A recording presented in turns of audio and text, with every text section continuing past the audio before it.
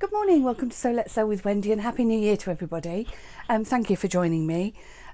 Today we're going to make this little panel. It's called a bookshelf quilt because it looks like there are books stashed on a bookshelf. It's really simple to make and it's a great way of using up all your scraps. For some of the titles, all I've done is cut the salvage edges off some fabric, anything that's got writing on it, and it just gives the appearance of, let me just hold it a little bit closer, it gives the appearance of a book. The shelf we're going to do today is this one, and then my intention is to do a series of shelves, but not with all books on. Some will have vases on and just different things like that. So what you'll need is a piece of black fabric measuring 15 by 10 inches. And then for your actual books, you just need varying widths and varying heights. It's entirely up to you. So I started off with this one here and I did it quite high. Then I popped a little thin one in. And you can see, and then I put one on the wonk because bookshelves often end up like that. So you can see the general idea. Anyway, let me bring you down to the sewing machine and I'll show you what to do. Right, so here I've got my black fabric, which is 15 by 10 inches. And then I've got two strips of brown, or this taupey colour that I've got. For the top and bottom, I've cut them at 2 inches wide. And then for the sides, I've cut 1.5. And obviously the first thing we need to do is to actually sew the top and bottom onto the black fabric. So let's just go ahead and do that.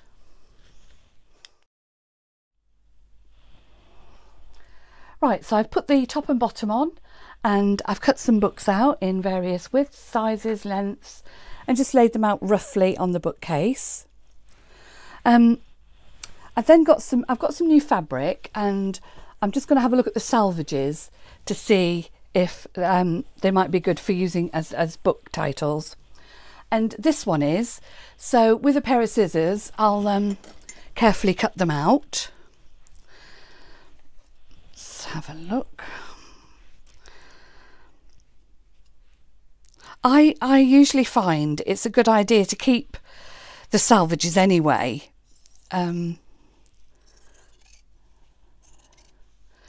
Because then if you particularly liked a piece of fabric that you got in a kit or something, you can always find out who made it or where it's from.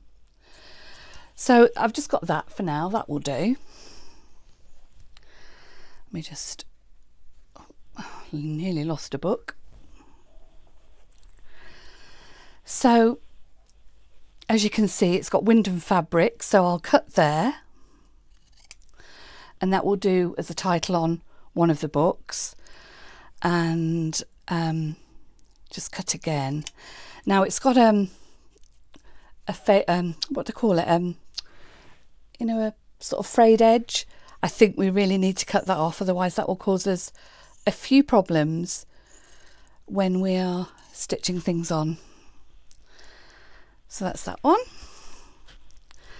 and I don't know if I'll just use that or not, I'm not sure. I've also got some ribbon from my ribbon box. I tried to choose ribbon that wouldn't fray because when I was making the sample up, some of them I just had to sort of scrap, and because they were just fraying too much. Right, so I always cut my piece of ribbon slightly longer than needed. So that one can have gold on it. And I've got some pretty ribbon with houses on it. So that could either be a title or it could be like the bookbinder. I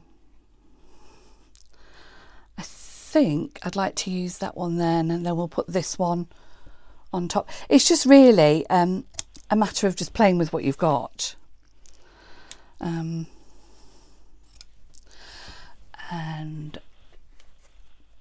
that could look, yeah, that looks kind of bookish, that kind of like Christmassy ribbon.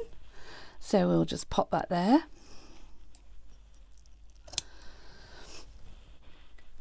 And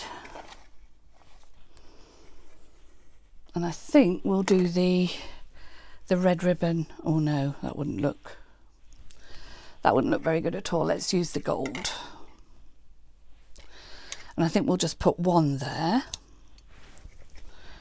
I mean, it really is, all of this is just a matter of preference. So what I'm going to do now is I'm going to go ahead and stitch all these pieces of ribbon and pieces of salvage edges onto my books. I have, searching in my stash, I found this piece of fabric that's got words on it, but they all appear to be like a road trip.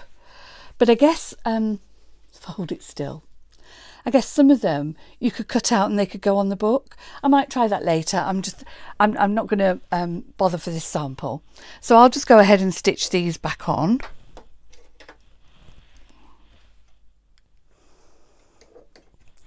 Right, so I'm just going to stitch the title of the book on. And for this, I used a zigzag stitch, which was 2.0 wide by 1.5 long. It's quite tiny. I'll show you when I've finished.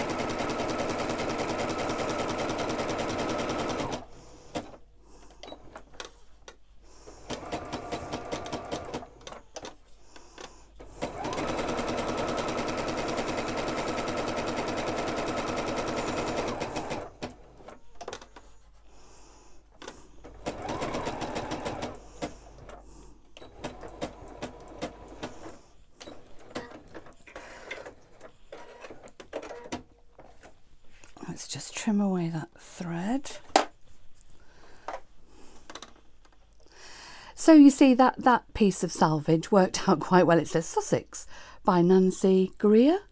So now I'm going to put the top pieces of ribbon on. So for this one I chose the gold. Now I just sort of position it, I don't know, about ½ an inch from the top. It's wherever it looks best. And for that I just use a standard straight stitch. Sorry, I'm just putting my machine back. So let's just, I made the piece of ribbon wider than I needed it. If you, oh, there we go. If you cut it to size, there's a chance that it'll pull.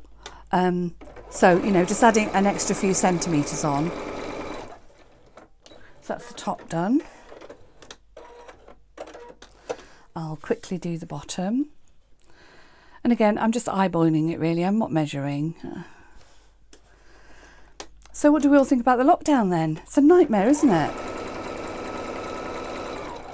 When we had the lockdown in November, I really thought that would be it. You know, we've vaccines are here, everything's fine, and then I don't know what happened. I think people got a bit lax over Christmas, maybe, I don't know.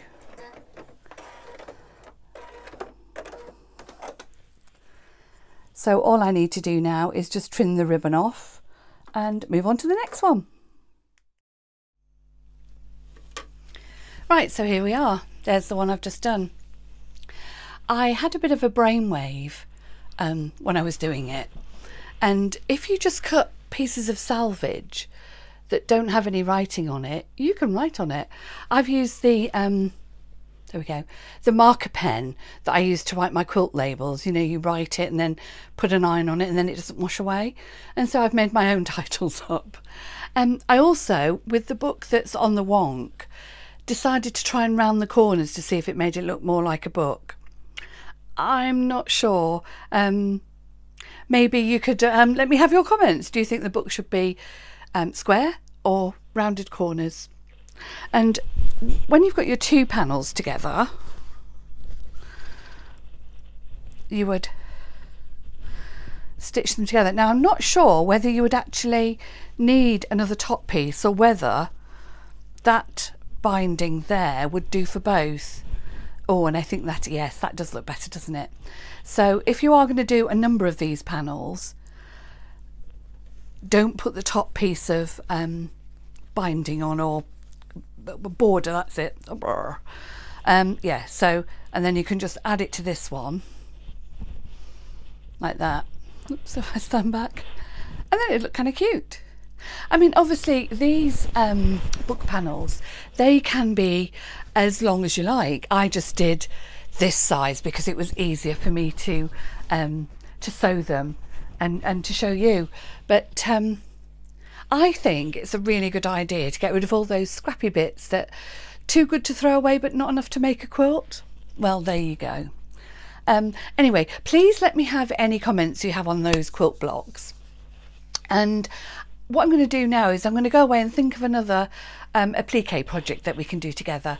There is another baby being born, and you know, I've made about 3 of these last year.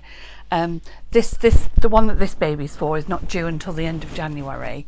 But then I found out a really lovely friend of mine is having a baby in 7 weeks, and that's the first we knew of it. So it's all a bit panic sewing. So I might do a step-by-step guide on a different type of baby wall runner. What was I going to say? Oh yeah, the only thing with making these little blocks like this is the fabric fraying, and it's a complete nightmare. The tiny zigzag stitch does help, but I found if I got myself a little empty pot and my snips, we see them, yeah, snips, and just held it in my hand and just folded the fabric over and snipped away any little fray bits. Obviously if you'd done it with Bonder web, you wouldn't have this problem because it would pre-stick and everything would look hunky-dory. I mean, I love Bonder web, but it can be really pricey, and so with things like this I like to just pin and go and see how it goes. So anyway, there it is. Please let me know if you'd like me to do a video on anything special that you want to learn how to do, or indeed anything that I've done before and you'd like to see a more detailed video on it. Anyway, take care everybody. Thank you so much for watching, and I'll see you in my next video. Bye.